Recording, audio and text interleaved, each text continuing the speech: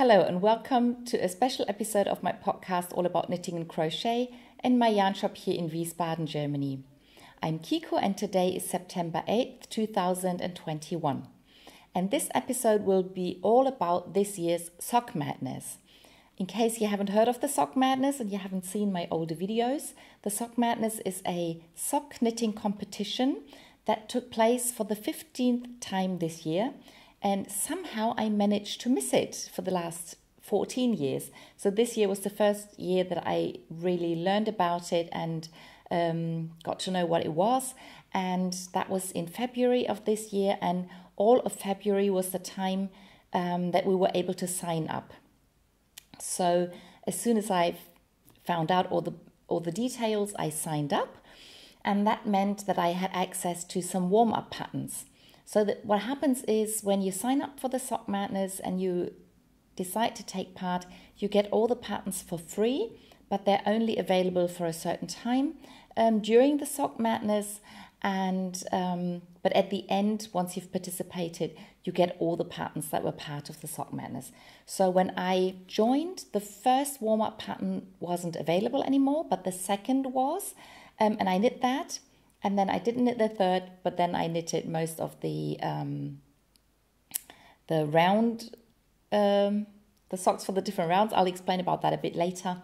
But during the Sockmadness, I didn't knit any of the bonus patterns. So once you finished a round, if you finished a round on time, you got a bonus pattern. Yeah, I think I'll start showing socks now and then I'll explain how that works in more detail. So February was the month for the sign-ups and the warm-up patterns. And the warm-up pattern that I knitted was the Cochineal pattern by Anna Mekile. And I used opal yarn Black Dragon, that's this grey yarn, and a yellow. And I think, yeah, for the warm-up pattern, you didn't have to knit a certain size. You could knit any size you wanted. So I knit the socks so they fit me. And I already used them. I hadn't planned on making this video. So I just started wearing them. And then when I decided to do this video, I put them in the washing machine last night with a lot of other things. And something in the wash must have lost some color, so this is not dirt, this is just color from something else. And yeah, I managed to dye some white yarn that was in the washing machine into blue, but that's what happens. I don't mind. I wash most of the things I make in the machine, especially if it's sock yarn. I always wash it in the machine. And yeah, I probably should be more careful which colors I put together. But if you have something that's dark and light in the same thing, you have to make a choice, and I don't mind having this bit of color there. Maybe it's going to wash out, maybe not. I don't think anybody will notice. But this is the sock pattern. It's a 2-color pattern with a bit of color work in the leg and a bit of color work in the foot. With this sock, the grey happened to be in the lighter part of the grey, so the pattern doesn't show as clearly as here where it's the darker grey. But I don't mind. I really like the socks. That's why I've been wearing them. And that was the second warm-up pattern. The third warm-up pattern I did not knit. And then once February was over, when March started, we started with round 1. And the way things work is that in the beginning, we get a list with all the materials that we're going to need for the different socks. So whether it's one color or several colors, and whether we need some special tools like a crochet hook or beads or things like that. And then at some point, we get an announcement which point in that list we are going to need for the next round. And from that time on, between a few seconds and I think 48 hours, the pattern will arrive in our mailbox. And then we can start knitting. And then, oh no, it's not round 1. After the warm-up pattern, we did the,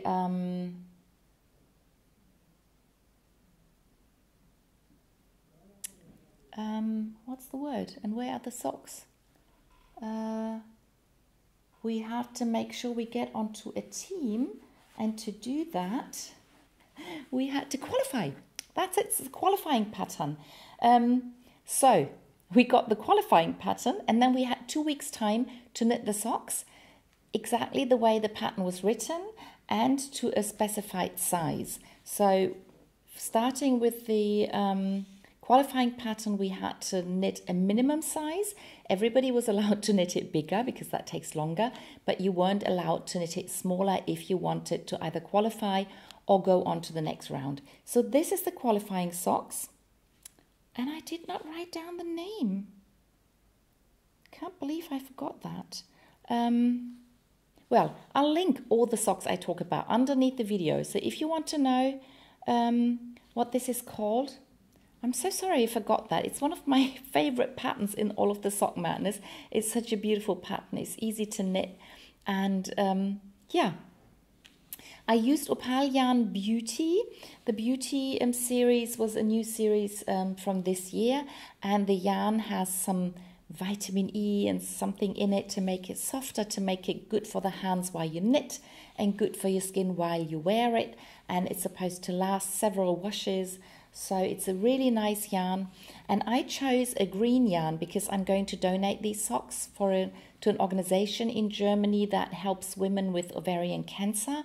And as a symbol of their help, they try to give every woman a pair of green socks, together with information and offers of help.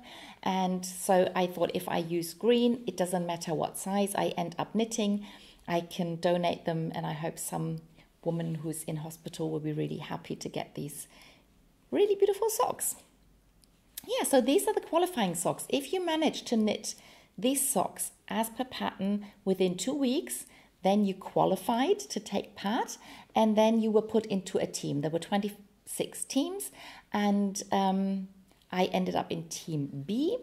And if you did not qualify, you could still take part as a cheerleader.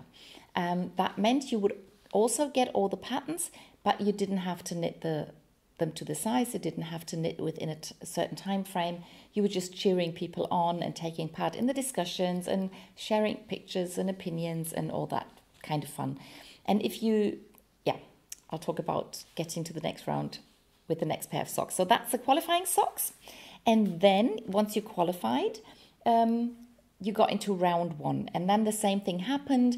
The information which materials we're going to need was being put on into the group on Ravelry. And then we knew within the next 48 hours we'll get the pattern.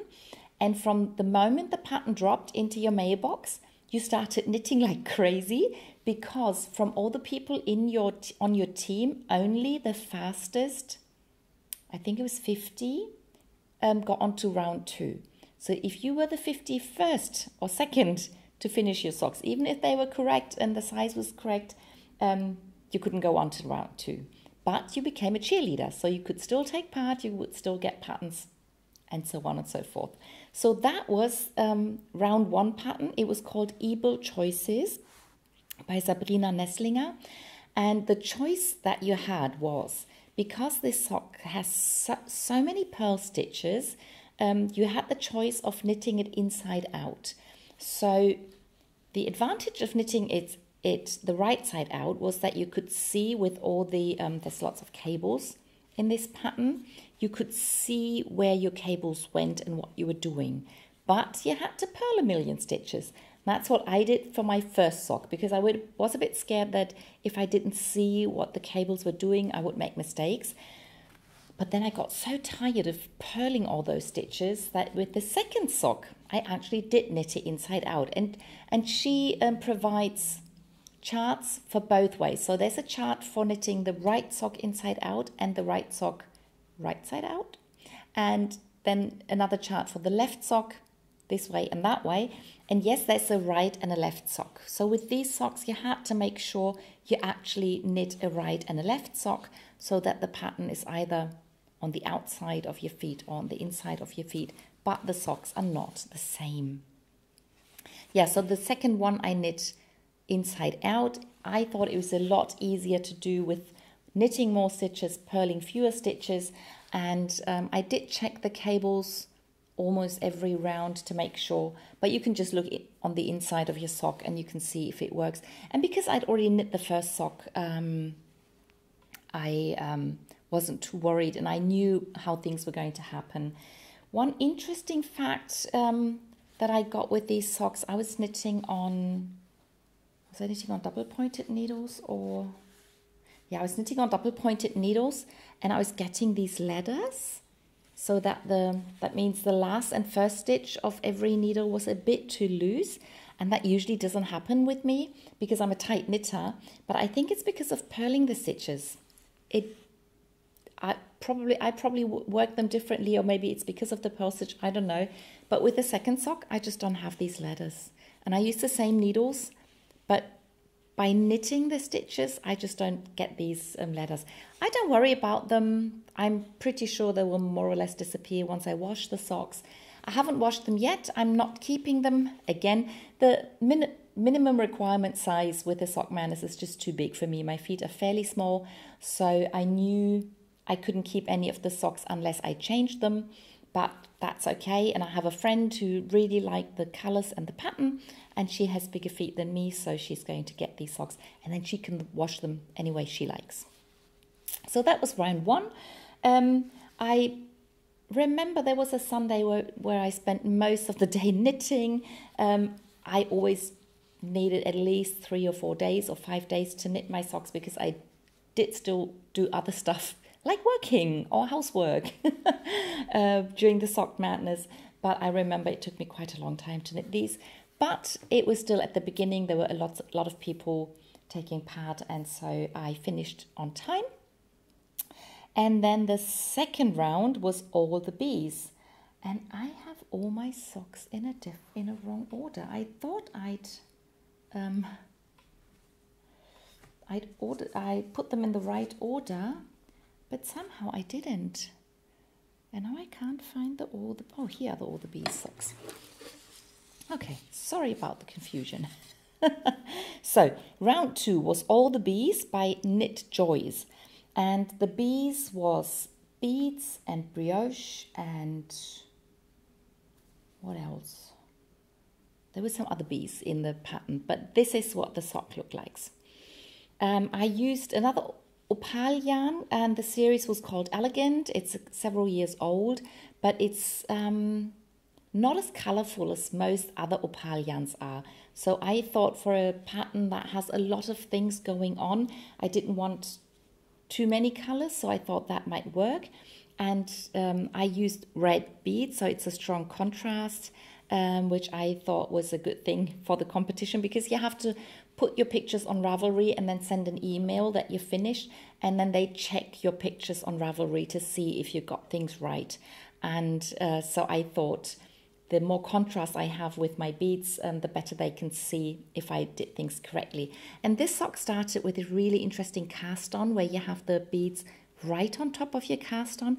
Really, really like this. Pretty sure I'll do it again. We were supposed to use 2 different color beads. So there's a silver one in the middle and then the red ones around. The brioche stitch is that one here. The lace is not a bee, so what else was a bee? I don't remember. Anyway, it's a beautiful pattern, and my sister fell in love with the pattern when she saw it, and she likes the grey and the red. So when I finished, while I was knitting the sock, I put in a contrasting yarn at the point where I thought I needed to put the toe so it would fit my sister. But then I knit the whole sock to the required size. And then yesterday I undid the toe, picked up the stitches again from the contrasting yarn I put in, and knit another toe. And I wanted to do the second one as well, but I took this home to finish it at home, and I left the first sock here in my shop, and I couldn't quite remember how I had placed the decreases because I have more stitches than I usually use for her socks.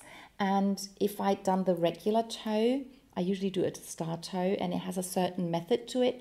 But if I'd done that, it would have been too big because I'd measured the toe to be the same size that I usually knit for her. Plus, I placed it so that it lined up with the end of this pattern. So the pattern on the foot ends in this beautiful cross stitches, and that's where I start the toe. But then when I was at home, I realized I couldn't remember how exactly I'd placed the decreases on the first sock, so I didn't finish the second one. And this is all the yarn I unwound from knitting it to the required size. So that's quite funny. And the needle fit the beads perfectly, which is just coincidence, but it's fun and I like it. Yeah, so that was round 2. That was all the bees. I managed to finish in time. I was among the number that could go on to the next round. So I got into round 3. And then round 3's pattern was Believe in Yourself. And that was designed by Annette Schleicher. And she has a German podcast called The Nerd Knits. And I think she was quite excited to be a pattern designer for this year's Sockmadness. As far as I know, she's taken part in the Sockmadness for quite a lot of years already. And that was a pattern that had quite a few more brioche stitches than the last sock. It's a beautiful pattern. And the Believe in Yourself is not spelled like believe, but it's with L-E-A-F. So it's like a leaf, because there's lots of leaves in this pattern. So it starts off with a bit of a leaf pattern that you knit sideways, then you pick up stitches and then you knit down. And there's a 2-color pattern on the back of the leg, and then it goes into these beautiful leaves in the heel, this interesting heel construction, and it has a 2-color brioche pattern on the front of the leg. And I know there was lots of discussion about that, and a lot of people found it really hard to do. If you look on the inside of the sock, it shows the other color. So with 2-color brioche, you always have 1 color dominant on one side, and you have the other color dominant on the other side. As the main color, I used another Black Dragon color by Opal, and the orange is the neon orange by Opal. And I thought they look quite nicely. They look quite nice together. And yeah, I really enjoyed knitting these socks because I had knit 2-color brioche before. I know how to do a 1-pass 2-color brioche, so it wasn't that difficult for me. I felt the leg is really, really long. So even if I'd wanted to keep the socks, I couldn't fit my leg in here. So I would have had to wear them like this because my calf starts and it's just too tight for me. But I'm going to give them to my cousin. She has very slender, long legs. I'm pretty sure they will fit her. And yeah, so that was very interesting to knit. It was a lot of work, but it's a beautiful pattern. And I could imagine maybe just taking this bit of the pattern and knitting it again, knitting it on the back and the front. Maybe I would use this brioche pattern for something else, like leg warmers or wrist warmers or a loop scarf or something like that. It's a beautiful pattern. It's just, I think it was very difficult for many people, and I was a bit surprised they picked this pattern for round 3 and not for a later round. But there you go. You never know how these things are being decided, and I enjoyed knitting them. Then it was on to round 4, and the round 4 pattern is called Little Etude by Kawa Coffee. I'm not quite sure how to pronounce that. And I used some Opal yarn from their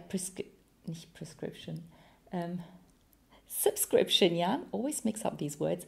So it's in German. It's called Abo. It was a ball of yarn that I had at home that I've had for several years, and I really like. And I really like the pattern, and it has a musical name because Little Etude is from playing an instrument, and you have these etudes where you practice little things, and that's what she says happens in these socks. Because what you do is you wind 8 little ball of yarns with one color and then 8 with the other color, and then you have your main color, and you knit using 17 different strands of yarn. And after a time you get into the rhythm of how you do these things and how you keep them running along.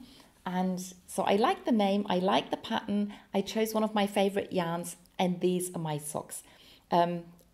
I'm keeping the warm-up socks because I could knit to my size, and these are the only proper Sockmadness socks that I'm going to keep for myself. So again, yesterday, I undid a good chunk of what I'd knit and the toe that I'd made, and I put in a new toe. So they're quite a bit smaller than they were before, and these are going to be my socks, and I'm looking forward to wearing them. Before I can do that, I have to weave in the ends because I did finish the knitting last night, but I did not finish weaving in the ends. And just for you to see, this is what it looks like. This is what it looked like here. I did weave in these ends because I knew I wasn't going to change anything here, but because I knew I was going to undo the end or the front of the foot, I didn't weave in these ends, and you can see that this yarn had been knit. Yeah, so once I've woven in all these ends and the other, I have a new pair of socks that I can wear. Yeah, so that was round 4, and I finished on time. I managed to get into round 5, and then round 5 pattern was called Sweet Rose Socks, another beautiful pattern by Atelier Midsummer's Eve. And I started knitting that pattern with another color of the Black Dragon series. The Black Dragon series was a new series beginning of this year, so I really enjoyed knitting that. And I chose the green because I thought that'd be a nice background for the roses that we were supposed to add later. But then I was worried that the pattern didn't really show up enough. So I only knitted like 1 or 2 pattern repeats, and I was worried, and I thought they can't see the pattern properly. Maybe they won't accept my socks. So I picked another yarn, and that's the only non-opal yarn that I used. It's a hand-dyed yarn by Wolldackel, a German hand dyer, and I felt that the pattern showed up more clearly in this yarn. And I decided to use purple for the roses and green for the leaves, and we had to use again 2 different color beads and 2 different sizes again. So it's supposed to be a pearl in the middle and then some beads around, and then you embroider these roses. And while I was knitting them, again, my sister said she really liked them. She likes the color, and they actually fit. I think these were the smallest socks that we knit during the Sockmadness, and so I said she could have them. And I finished knitting the socks, both the socks, and I checked on Ravelry, and I think there were still like 3 spots open in my group, and I started embroidering roses. And I think I had done, I don't quite remember whether I had done the 3 or I had done all 5 on this sock, and we were supposed to embroider 8 on each sock, and I'd either done 3 or 5, I don't remember. I checked and all the places were gone, so all the positions had been filled, and I knew I wasn't going to go on to the next round. So I talked to my sister and I said, do you want to have 8 roses? And she said, oh no, I don't need them. And so I said, I'll put them on the fronts but not on the back, and this is only there because I'd already done that before I realized I couldn't go on. And then I put those 2 on the other sock, and this one is just the beads, because my sister wanted to save me work, and she said, oh, you don't have to put them, you don't have to put any, you can just put 1 or 2. And I said, oh no, I have to at least do the front of the leg, otherwise it looks stupid. So that's what I did. But I didn't want to unravel the beginning of the green sock, and I decided that once the Sockmadness is over, I'm going to finish the sock. I was going to change the leg because that's fairly long again, and I decided I would just knit 1 repeat of these like frames, and so I only have to embroider 4 of the roses, but I decided to make this bit a bit longer so that comes up a bit higher, so when you wear shoes the roses won't be in the way. So that's what I did, and that's these socks. So I added in a few more stitches before I started this kind of frame, and then I embroidered 4 roses on each of the socks. I use different colors. It's the same color beads, but they sort of have different colors in themselves. And I decided to use a different color for each flower. So each sock has all 4 colors. And these are going to be donated again to the green socks for the women who suffer from cancer. Yeah, so I became a cheerleader after round 5. So round 6 and 7, I wasn't competing anymore. And then the round 6 pattern is the Madeline socks by Kate Poe. And that's this beauty. So this is an all over color work pattern. It's an afterthought heel. It has this hem that you fold over, and again it's a fairly long leg and nothing ever repeats, so you have to look at the pattern the whole time. So it took me a really long time to do these. At first I planned to also donate these socks, but then I realized that they fit my cousin perfectly and she loved them, so she's going to get them. I will knit other socks that I donate, but these will be a Christmas present for my cousin. I hope it's going to be a Christmas present because this is sock number 2. So I'm still working on that. I had a plan of knitting 10 rounds every week. If I keep doing that, they should be done by Christmas. I'm not really good at actually doing that, but we'll see. I'll try and get them done. So that was round 6. Round 7 was a beautiful 2-color sock knit sideways. I really like the pattern. Maybe I will do it one day. Haven't started them yet, but I have started one of the bonus patterns. So if you finished a sock within I think 2 weeks time, so even if you didn't get to the next round, you got a bonus pattern every round. And I haven't knit any of the bonus patterns yet, but last night I cast on the first bonus pattern that I really wanted to do, and that's the Mayborn Morn socks by Eva Romain. Not quite sure how to pronounce that.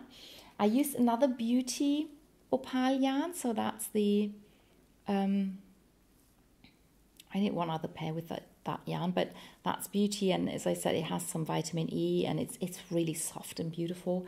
And this is what I have knit so far. So I've only done the cuff, and I've started the pattern. It's a lace pattern with beads.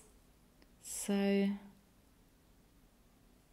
think you can see those 3 beads. It's always 3 beads next to each other, and it's a lace pattern, and I think it's really beautiful.